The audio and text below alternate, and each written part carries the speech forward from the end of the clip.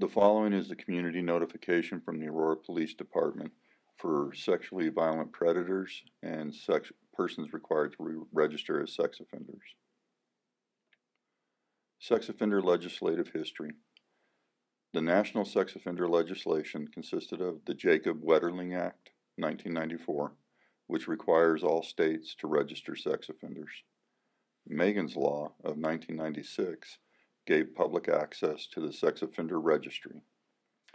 The Pam Lynchner Act of 1996 mandated lifetime registration for some offenders. It also established the National Registry. The Adam Walsh Child Safety Act of 2006 and updated in 2009 sets uniform standards within all states. The Colorado sex offender legislation. Persons convicted on or after 7/1 of 91 or released from the Department of Corrections for sexual offenses against a child. Convicted in Colorado or another state on or after 7/1 of 94 or released from the Department of Corrections for a sexual offense. Colorado law is broader than that of the federal laws. Registration is required for both adults and juveniles. Some convictions allow for the petition to discontinue registration after a specific time. The most serious offenses require lifetime registration. Basic registration requirements.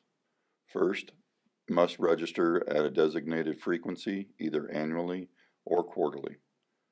2. Must report changes of address within 5 business days. 3rd, must report changes in name within 5 business days. Note, mere designation as a sex offender does not limit where a person may live, work, or visit. Community notification in Colorado. Notification in Colorado occurs in 2 ways. 1. Passive and ongoing through the sex offender registration process. 2. Active via community meetings for those sex offenders determined by the courts or parole board to be sexually violent predators, or SVPs. Facts and statistics about sex offending. Currently, there are approximately 18,100 registered sex offenders in Colorado. Approximately 65% of convicted sex offenders are placed on probation in Colorado. The rest go to the Department of Corrections, or DOC, and community corrections. Offenders may be caught for one type of an offense and be at high risk to commit another type. The crime of conviction is only one indicator of risk. Community responsibility. The community has vested interest in helping the offender be successfully managed in the community. Sex offenders have the same needs for housing and employment as other citizens. Harassment is counterproductive to goals of the community management and may cause the offender to go underground.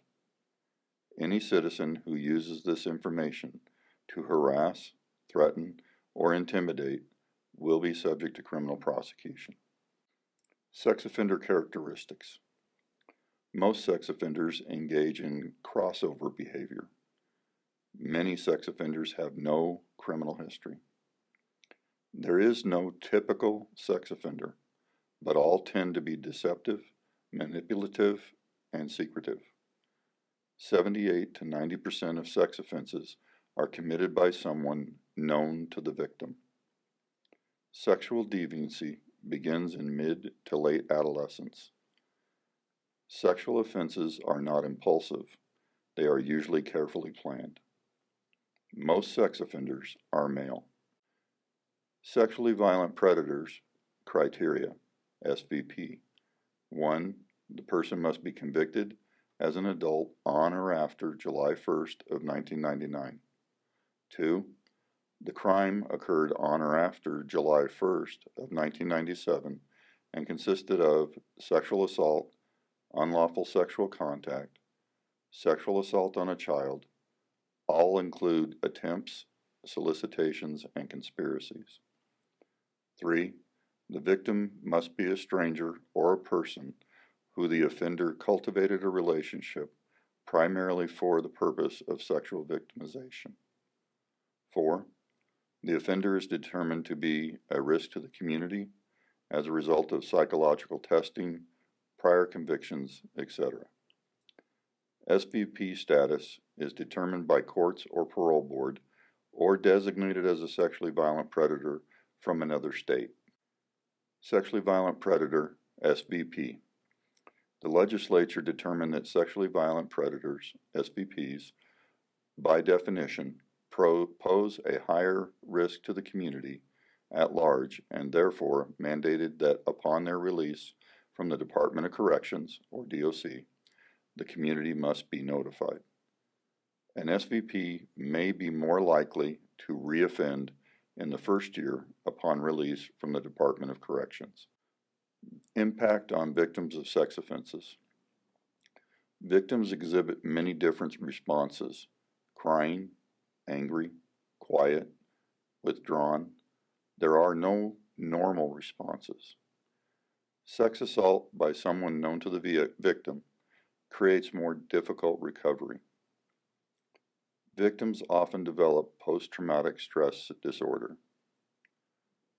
Long-term effects include depression, anxiety, eating disorders, flashbacks, divorce, loss of sexual interest, loss of concentration, sleeping disorders, and suicide. Male victims tend to develop antisocial behaviors, while female victims tend to develop depression. Responses are minimized when victims are believed and supported. Containment approach. The criminal justice supervision for the sexual offender. While under the supervision of the criminal justice system, they are required to submit to polygraph examinations, also required to attend sex offender treatment, specific treatment.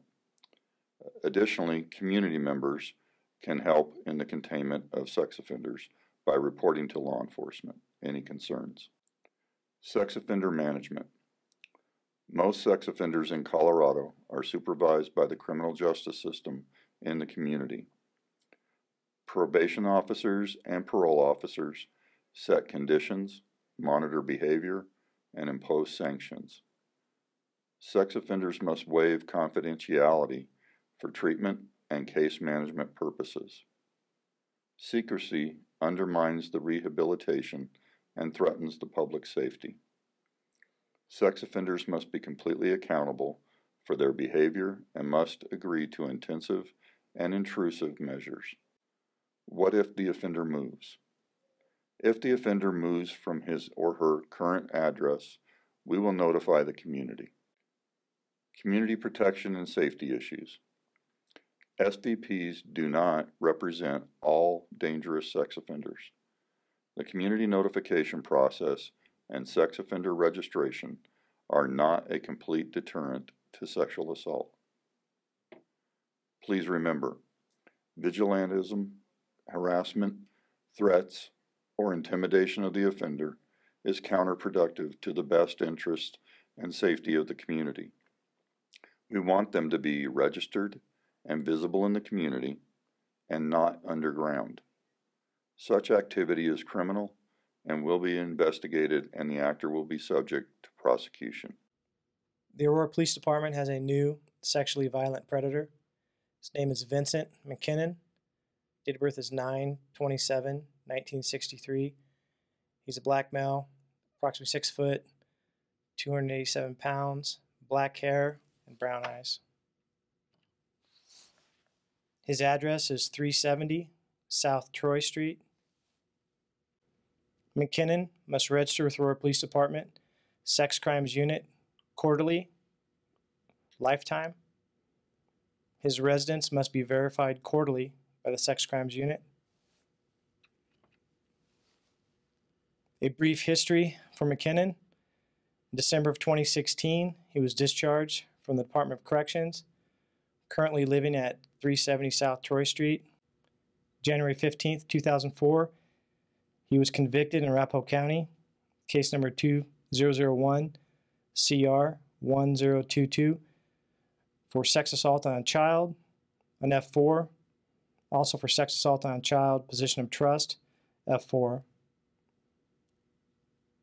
On April 1st, 2016, he was determined by the court to be a sexual violent predator.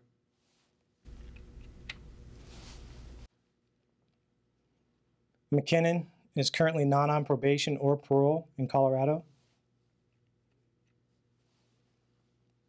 McKinnon was determined to be a sexual violent predator because McKinnon was approximately 32 years old at the time of the first incident. McKinnon was convicted on January 15, 2004. The conviction was for sexual assault on a child. The victim was known to McKinnon. McKinnon was determined by the court to be a sexual violent predator on April 1st, 2016.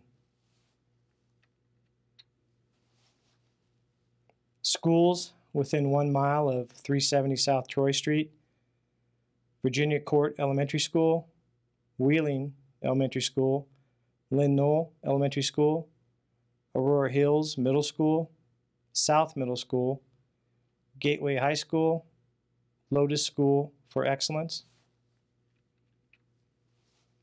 Parks and trails within 1 mile of 370 South Troy Street: Aurora Hills Golf Course, Highland Park, Bicentennial Park, Virginia Court Park, Wheeling Park, and Expo Park.